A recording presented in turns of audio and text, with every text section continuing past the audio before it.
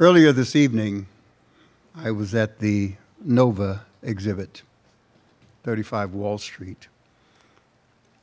I was there with some friends, our governor, and several other leaders. It was my second visit and tour of the exhibit.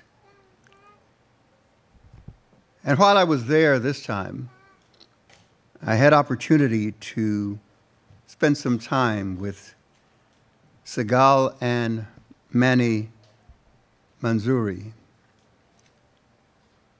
They are parents of two beautiful daughters who were captured and killed on October 7th. And we shared an understanding of hate and violence against us. I say us because there's no way I could stand here tonight in solidarity with the Jewish people because of my relationships and my Judeo-Christian heritage and not understand my own coupling to that struggle. It was several years ago that I was asked a question because somehow the media got hold of something that I supposedly said. And that was I was going to tell my congregation not to vote because of who was running for president. And when I spoke to the journalist, I said, I've got 3 reasons why I would never tell my people not to vote. And those 3 reasons are Schwerner, Goodman, and Cheney. Those are the names, for those of you who are not familiar, of one African American and 2 Jewish individuals who understood the need to speak up, to do something about the realities in this nation, especially with the right to vote. They were killed, brutally murdered, and those who perpetrated it, well, it took a lot of time to try to bring them to justice. So I stand here tonight with shared interest, shared struggle, shared history. Victor Hugo said, one can resist the invasion of an army, but one cannot resist the invasion of ideas. And it is ideas, ideologies, things that people believe and construct and then act on. And that's what we're up against. So when you think about what's going on in the Middle East, yes, it's being played out, the brutality and atrocities of war, but it's a clash of ideologies. One ideology believing strongly that Israel and Jewish people don't have a right to exist. And the others fighting, protecting themselves against 3,000 years of attempted genocide against them as a people. Culture is what people believe, how they behave, and the outcomes they produce. Culture is overt and covert. Culture is the character and personality of a society, the totality of that character in its traditions, what they believe and pass on from one generation to another. Their attitudes, which is their spiritual, intellectual, and emotional dispositions. Their customs, what they practice as a people. Their institutions, which express the culture and systems and structures and practices and policies and perpetuate the culture. Their language, their idiomatic expressions, their colloquialisms, their buzzwords, their code words and dog whistles, their trends, the dominant trends and issues and narratives that shape the spiritual and moral and social and political and economic landscape at a given time. From its inception, our nation has had a hermeneutical crisis. And we can come at this in many, many different ways. But tonight I'd like to point out that hermeneutical crisis. Because for me, it's foundational to the way things are in this nation. They've changed a lot. We've come a long way.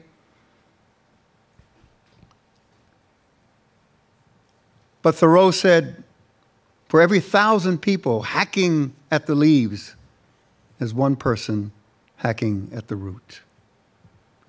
And what are the roots of racism and anti-Semitism in our nation?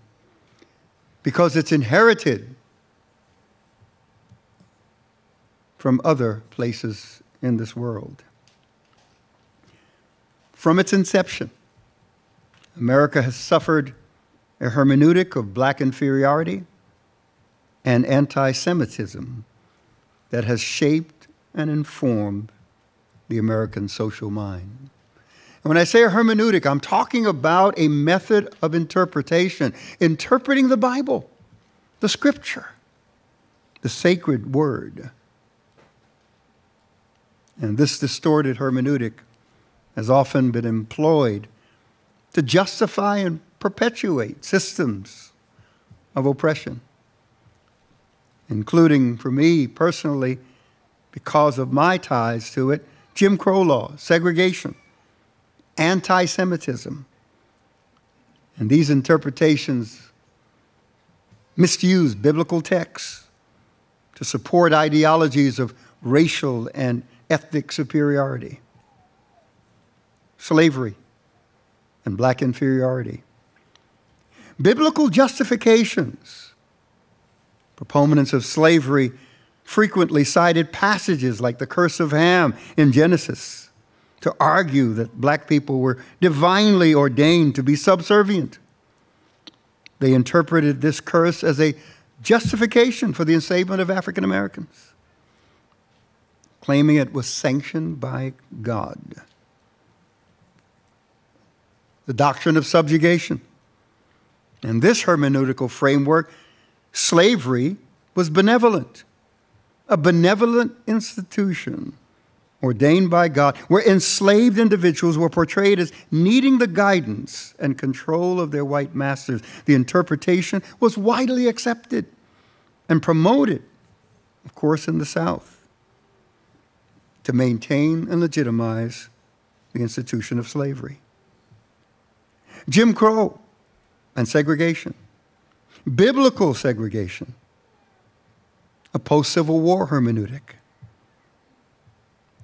moral superiority, racial inferiority, moral inferiority, deicide when it comes to the Jewish people and anti-Semitism, deicide and scapegoating. Anti-Semitic hermeneutics have long roots in Christian history, with the accusation of deicide, which is the killing of God, being a central theme. Jews were historically blamed for the crucifixion of Jesus, a misinterpretation based on selective readings of New Testament texts. Stereotypes and persecution. And these interpretations fueled stereotypes of Jews as malevolent and untrustworthy. And of course, it led to widespread discrimination, violence, and exclusion. In America, anti-Semitism was manifested through social ostracism, economic restrictions, and violent attacks, often justified through these warped biblical interpretations. This hermeneutic of inferiority and anti-Semitism had devastating effects on American society. It legitimized and perpetuated structures of oppression, leading to centuries of suffering and injustice for African Americans and Jewish people. The misuse of biblical texts to support ideologies. It demonstrates the power of interpretation in shaping societal attitudes and policies. But you say, well, Dr. Bernard, this is all in the past.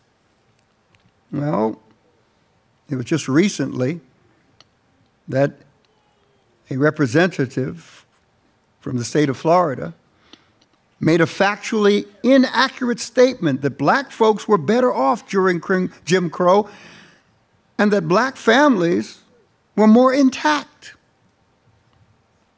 This representative compared today's black culture with that of the Jim Crow era, when black people in the South were subject to multiple forms of state-sponsored discrimination. This illustrates that it's not over, that there's a long-lasting impact on the mind of the oppressed and the oppressor when we're talking about ideologies that are given divine authority. And please don't misunderstand me. I'm a Christian, so I'm not attacking Christianity. I'm just being brutally honest with the roots. Because what we're dealing with now are simply the fruit of those roots. We should not be in a place where we're still seeing the global impact of this way of thinking. Illustrated in a recent rape of a 12-year-old girl in France by 3 young French boys because she was Jewish. We need a modern biblical reassessment, theological reflection that challenges the status quo and how we've thought about things. I remember reading the deed to my home that I purchased in Long Island when our family moved in. And I read it carefully, and at the bottom of the deed, it said, "No Jews or blacks allowed to buy this house." We think it's over. No, it's not over. I'm saying to you tonight that it's deeply entrenched in our culture, in our systems, and our structures. But I've got good news, and the gospel is always good news.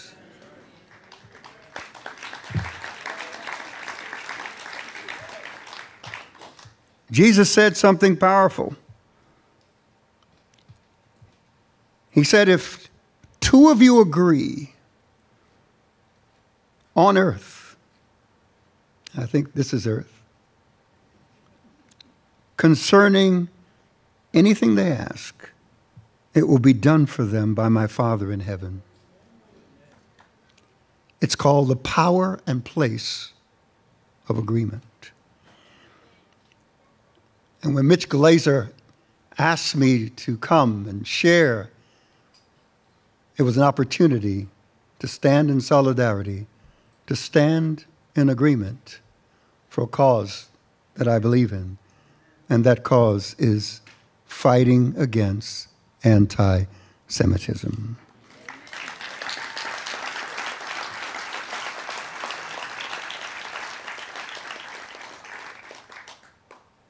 If 2 of you agree, just 2, can you imagine that?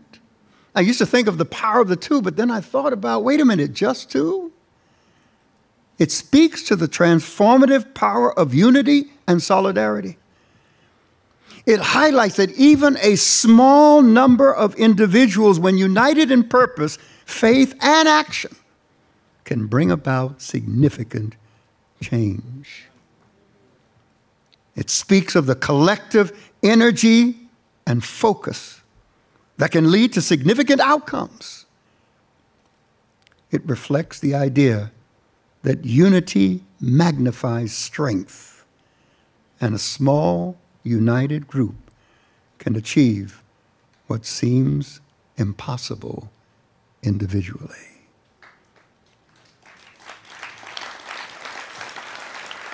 I'm here to be a part of that group. I'm here that in spite of our past, we're living in the greatest country in the world, and I'm proud to be an American. But I also know that we've come a long way through many struggles, and there are many things that still need to change.